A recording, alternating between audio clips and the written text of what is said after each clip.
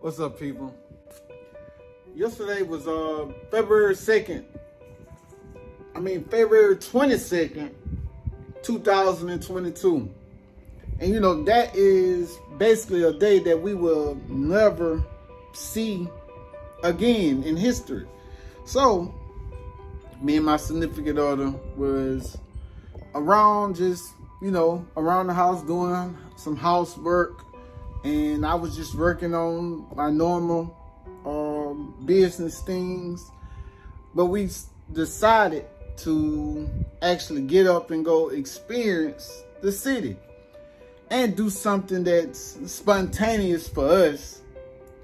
And since it's been Mardi Gras and where we live at, it's Mardi Gras right now, we thought what was best than to actually go experience what the Mardi Gras culture has to offer.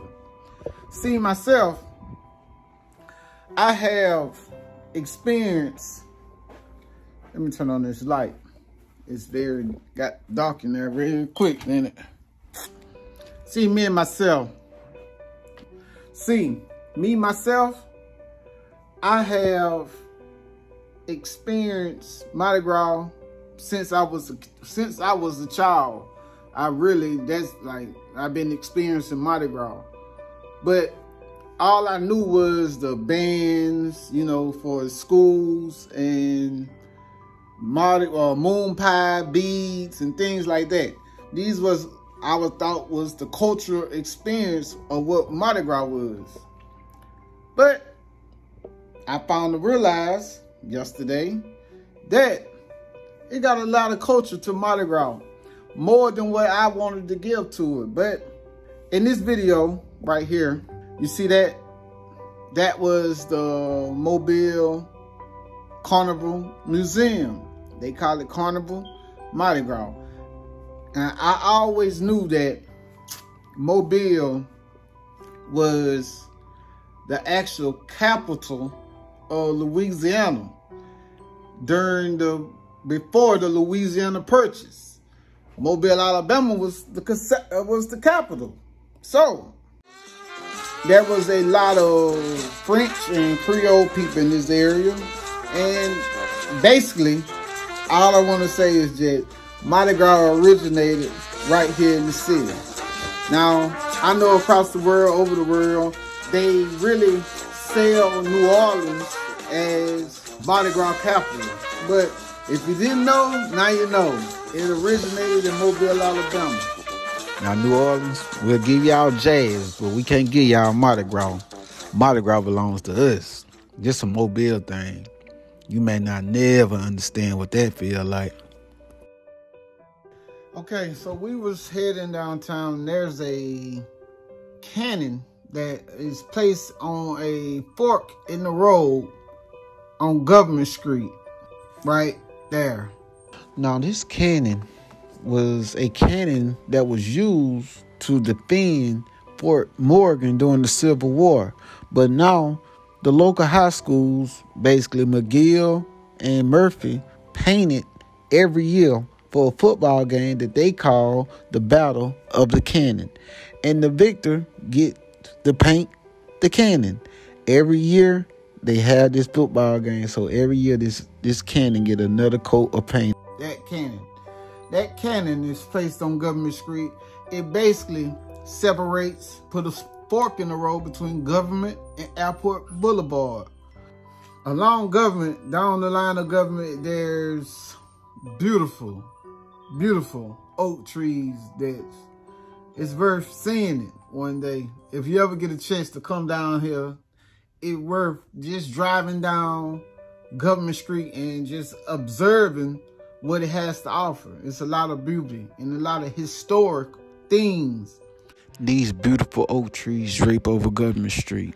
They have a lot of historic value to them. Some of them are forbidden even to chop down. They're considered statewide landmarks. It's a park with a fountain in it and has statues from the early 1400s all the way to the late 1800s. there's statues that of people that lived back in those days that I had no idea. So I decided to stop by this park and, you know, go actually observe these statues. I've been living in this city my whole life, really, but I never observed these statues. So I took it upon myself to actually stop and film the statues and actually read who lived in this city well before I was even thought about. And me and Mo, we just made it like a date. You know, we just made it into like a day date and went down and just experienced some culture of Mobile, Alabama. Take a look.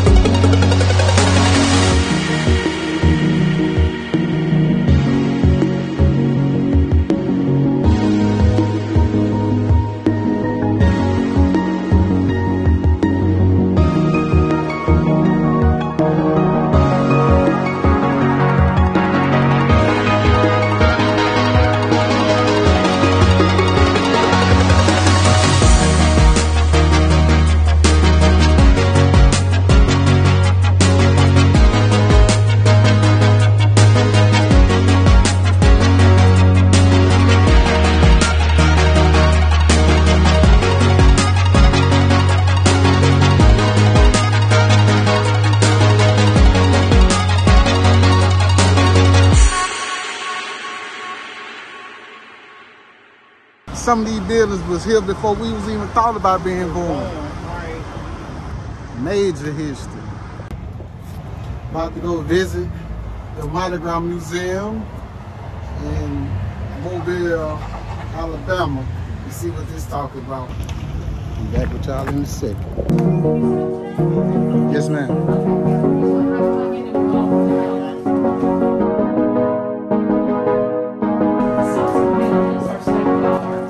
Good jacket. I like the jacket. Yeah.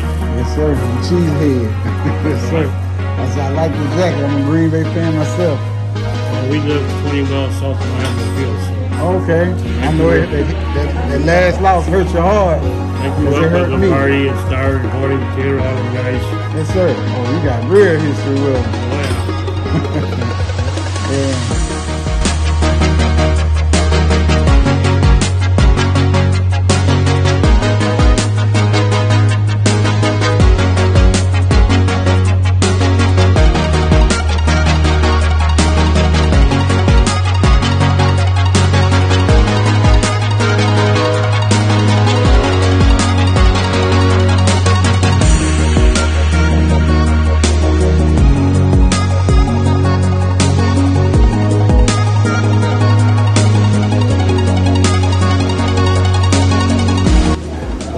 Got it like that. If you want to join in with her, I can get her to take you in.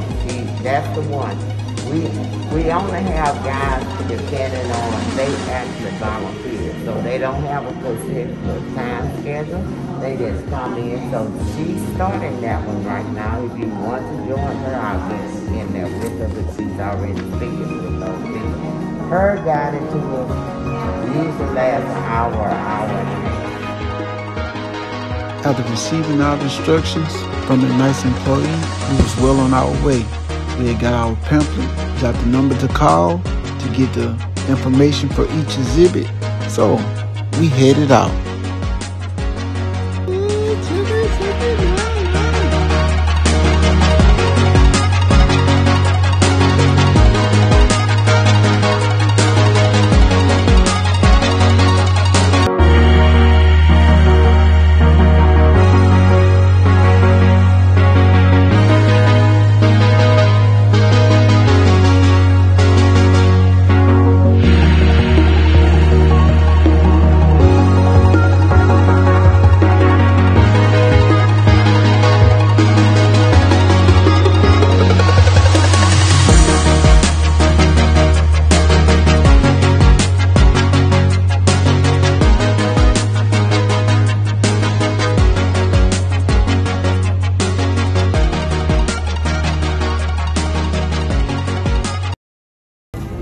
I said this to myself one day, man, I gotta start getting out and see the city that I live in.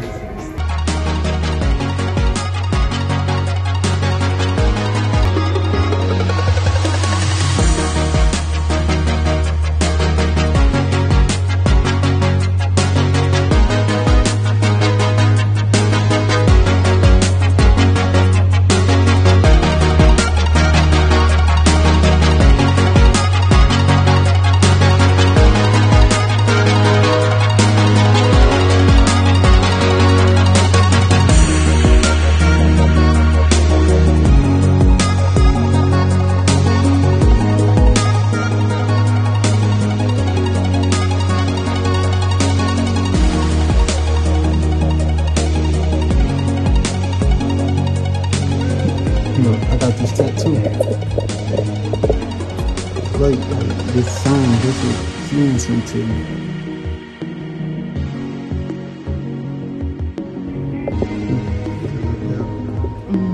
Well, bangs will tell you.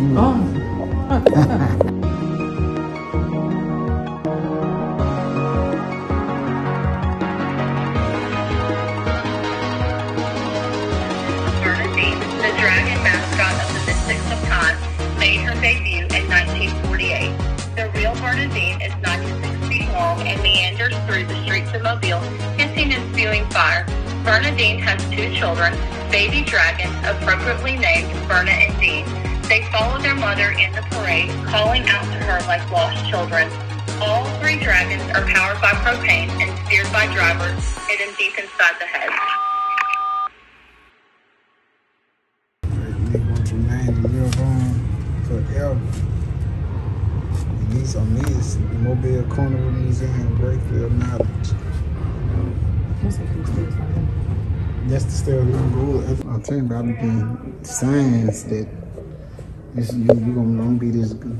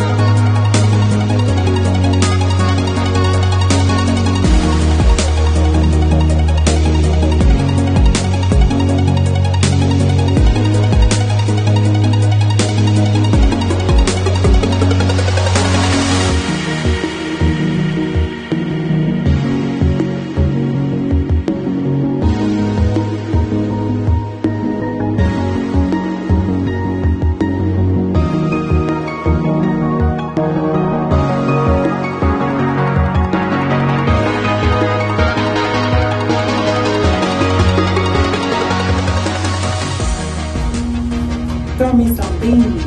Moon pie, moon pie.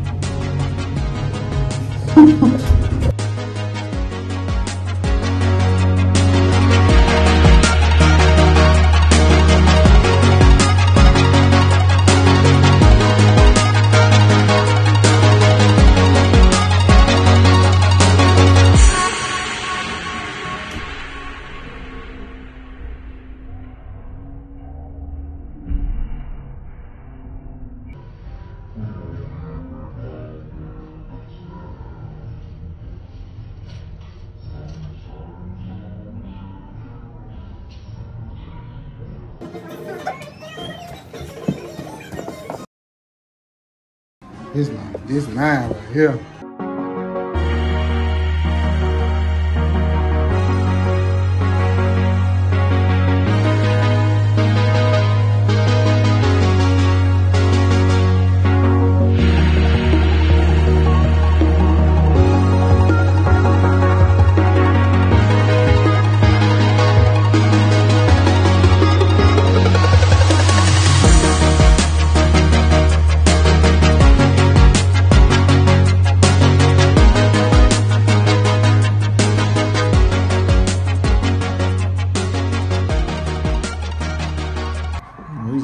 Pritch Parade, Chickasaw Parade, motherfucking Saraland Parade. Chris be all over. Upside down on purpose.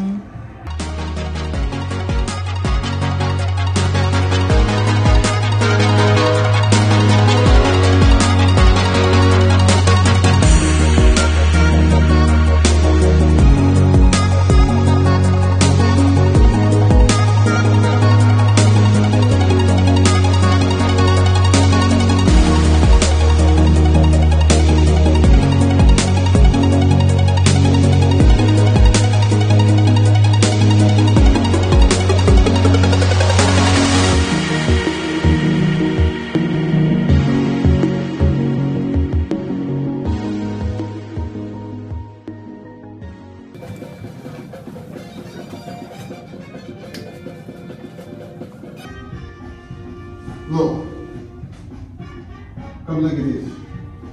Turn, yeah. So anyway, you must be doing signs and tell me.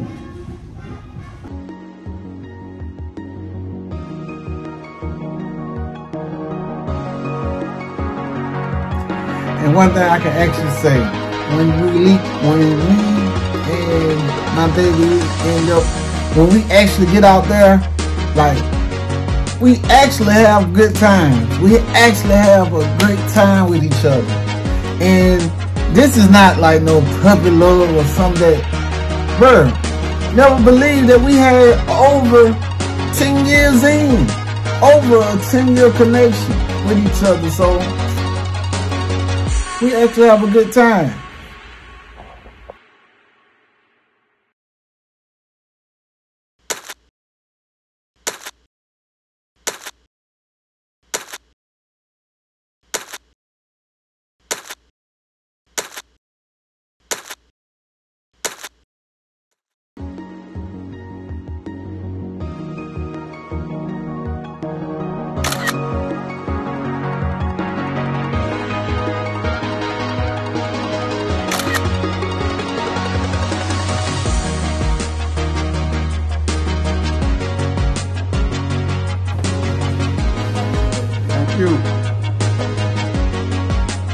And just like that, it was over. At least we thought it was. Until we walked out and looked to our left and saw this huge stage. Now you can't have a huge stage and let two goofballs see it. We had to go walk up there, not knowing if they was gonna let us or not, but we had to try. So we tried.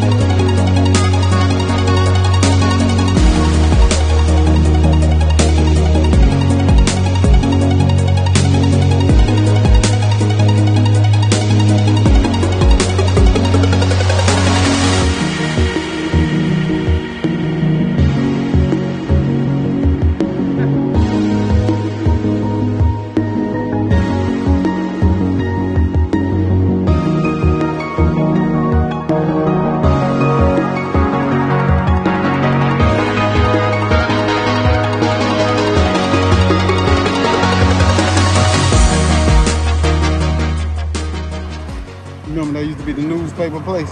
That was Mobile Press Register right there. Come on. Right there. The old one before it was on Water Street. For real.